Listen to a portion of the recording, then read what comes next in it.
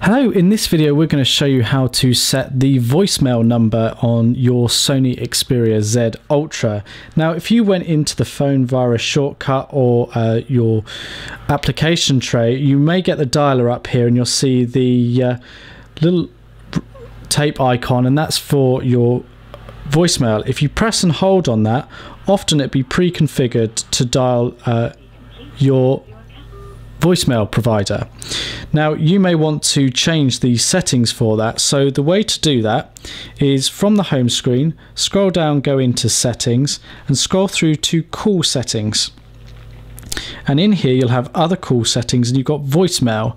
Tap voicemail and you've got voicemail service, which is generally your carrier, and you've got voicemail settings for your carrier. So in this instance I've got the voicemail number of my carrier, so if I click on that I can then change the number if I need to, and whatever number I change and save in here will be reflected when I press and hold on 1 in the dialer.